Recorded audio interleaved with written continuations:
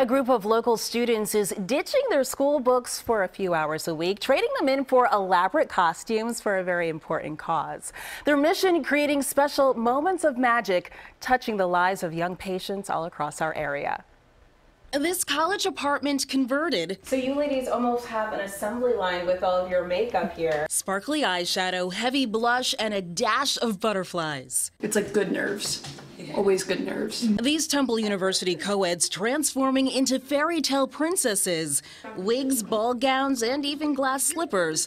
Not for Halloween, but for a very serious reason. See their face light up in such like a difficult, usually time. I just wanted to bring that here. It's a routine they go through several times a month. How many princesses can you fit in one car? Making trips to children's hospitals all across the Delaware Valley for this. It's very nice to meet you, Princess Zoe.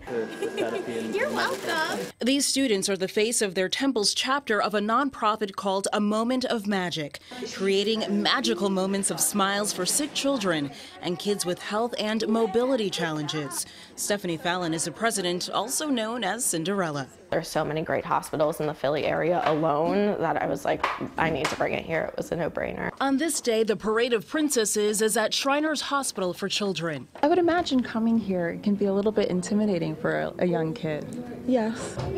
They don't know what to expect or what's going on. The characters' visits making all the difference.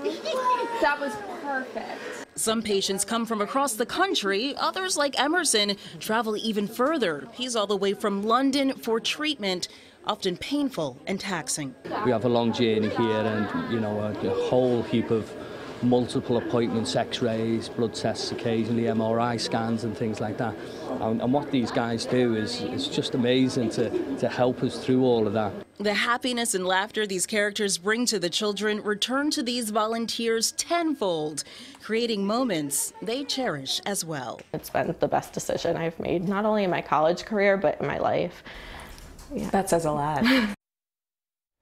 It certainly does say a lot. These students go through 40 hours of training in order to prepare them to deal with sick children. The chapter at Temple has about 40 members and continues to grow. It is one of more than 20 chapters around the country. That is very impressive. Isn't it? And, they certainly make such an impression on those little kids who are often, intimidated and scared by what they're going through, but they make those difficult days a little bit easier good for them. Very good for them.